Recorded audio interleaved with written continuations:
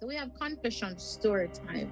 In this section, for persons who are not familiar, basically it's where persons will post their confessions online. We can either read stories or listen to stories, and then we can talk about it after our thoughts and our takeaways. Just have an open discussion, respectful discussion. So we have two stories in this section, right? Both of them we have to listen to. One story has two parts, but there's a separate story after that one. They're labeled, so it will help you to follow along. I'm gonna play it, so let me know if you can hear it. So this is story one, part one. I want to share my happiness with you.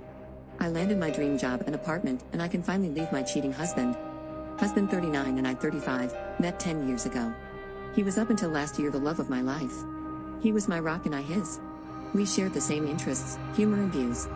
We also were child-free. I own a little sandwich shop that was fairly popular near huge office buildings. I loved my job and I was so content. I made good living. My husband is an engineer. When COVID hit and people started working from home, my business went down pretty quickly, and by the fall of 2020 I had to close for good. I still did some catering gigs, but not near enough to have a decent source of income. My husband said that I shouldn't be worried because he could support both of us.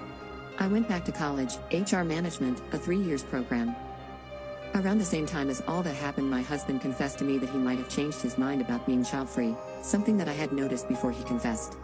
I loved my husband very much, and I had started noticing him around friends and family members who have small children. He was so adorable, and to be honest, without my very hectic job, I also started thinking the same. We had our son November last year. The best thing that ever happened to me, but just 3 weeks after I gave birth, my husband came to me and confessed that he cheated on me. It felt like the ground opened from under me. How could that be possible? He was my love and I was his. Wasn't I? He apologized and tried to blame it on the pandemic, on being bored at home, on being scared to be a father, on midlife crisis. He loved me and he didn't want to lose me. I felt so trapped with a small baby that needed me, no job and no place to go. Good job, hubby, you sure knew when to deliver this blow. A week later he asked me what I thought about opening the marriage. Humans aren't meant to stay monogamous, and while he still loved me more than anything in the world, he didn't find me enough. I started crying and begged him not to humiliate me. If he just gave me some time, we could divorce and go our separate ways. He said he wasn't interested in divorce. He didn't want to replace me. Just add some new excitement into our relationship. 2 weeks later he came home with her and told me that she's moving in with us. At 26 years old that he met at work. He started showing her the apartment and explained how important it was for me to have everything clean and tidy all the time, and that she should abide by that. She was smiling the whole time. He took her to the guest bedroom. She's been living with us ever since. I moved to my son's room and put locks on, and I've been living with my baby for almost a year now. So hold on. That's just part one. I'm gonna play part two, guys. Let's first the story. I've been living with my baby for almost a year now. Rarely existing in the common areas beside preparing for my catering gigs. The girlfriend moved eventually into my bedroom with my husband. He warned me that this would happen if I refused to move back. Funny how we can adjust so fast and find small pleasures even in the most difficult times. Having my baby and seeing him grow has been my biggest comfort, him and my studies. After a few months my husband gave up trying to talk to me outside of matters concerning our son. He finally realized neither fighting, tantrums nor love bombing worked on me, and most importantly he stopped trying to get intimate with me, beside the occasional "I love you" or "I miss you" text, sometimes a sex, while he's literally on the other side of the wall. His girlfriend kept her distance from me and I was thankful for that.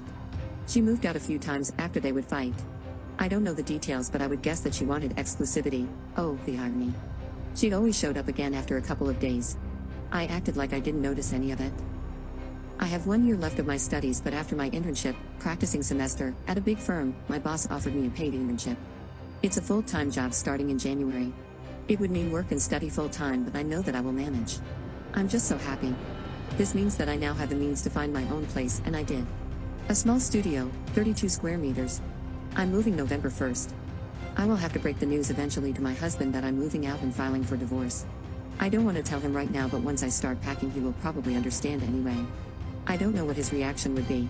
Ideally he would be relieved, but somehow I doubt it. Right now he thinks I'm bound to him for at least another year because of my studies, and he's still acting like I'm his wife. I have been so lucky this far, and hopefully my moving out and divorce won't be any different. I haven't been this happy in many months, and I wanted to share it somewhere since nobody in my surrounding knows what I have gone through. All right. So that was the end of the story. What you guys think about that situation? How would you have handled it had you been in her, shoes? Like, how would you have gone about it? Raise your hands, guys. Raise your hands. Raise your hands. Raise your hands. What do you mean you're outnumbered? Not commenting on this. I'm outnumbered.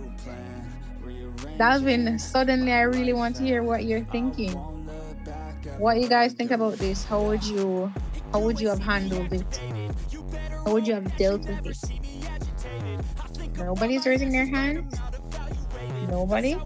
There's a hand in the comment section. Two All hands right. actually. I just see it. So, Lewin, go ahead. I don't think I would be able to cope with this one. I think a lot of times when women find themselves where they need to divorce, pride sets in where they're afraid to go back home or ask for help. But in her position, I think for her mental health and for the well-being of the child, she seems strong enough where she's mapped out what she has to do. But I think in staying in that environment, the longer you stay, is the more your mind tell you to do some very hurtful things. So the best thing to do is to get out, try to find the best resources, meeting family, friends that you can rely on, and then get on with your legal actions. All right, thank you very much for that. Dalvin, I'm really curious, I'm really, really curious. I'm really curious. Ethan, the last time you said that you still come back with the thoughts. You circle back now, you can share. Danny, if you have any insight on that. It was about the music thing, so this is not the music thing. I was just I know it was about the music thing, but you have anything you can share on this topic at hand? First of all, I didn't hear the first part of the story, so I'm not going to comment. You didn't hear the first part of the story. Okay. What about you, LJ, Right. Celia, Christopher, Chrisan? No hands. So no one has anything to say. Here, Ashley. Ashley, why you come attack Dalvin? Go ahead, Ashley. I see your hand is raised. I really just have like one little comment to say. This couldn't be in Jamaica. No way. That dude. From him even think of it, I better just go lay down in them grave. Like no woman. Actually, I beg to disagree. I beg to disagree. No Jamaican woman in her. No. You I can't don't know. speak. This is Nowadays, not a Jamaican situation. No. like don't. nowadays, no. I'm crazy.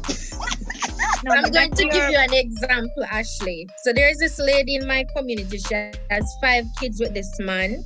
He went overseas on farm work and he found a white girl. So the baby mother was out here with the 5 kids.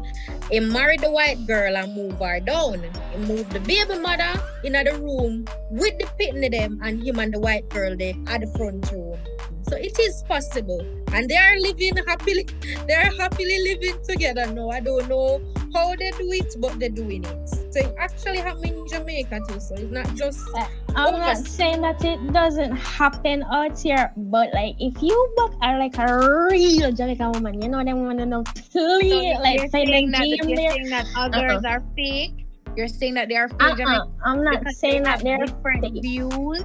But you just No, put it everything depends on how they real. view relationships. You have some females who say like you can't do that in no relationship. You know those hardcore female like ugh. I don't know if y'all know what I'm talking about. You All I guys know can what I'm say though, talking about. Ashley, is it really comes down to what each person is willing to accept in a relationship. You can't generalize it and say no woman or no real woman. Like that's not fair because everybody's looking for different things. Everybody have different tolerance. Everybody wants, different interests. So you can't generalize it. Miss McGowan, hi. Saw your beautiful hand raised. Go ahead. Jillian, I was just seeking clarity if it's a case where the baby mother and the 5 kids them are in one same room. Yeah, that might actually clarify. And no, they're also, not in the out one here. room. They're not in the one room, but the wife and the man, they're in the front room. The room that the mother and the father once occupied. So the mother is going at the back of the house now. Okay, and also, yes, before out here, he came in the Star some time back, where I think one man, a guy in country, he had his two women them and live with him, and they were okay with it. Yeah.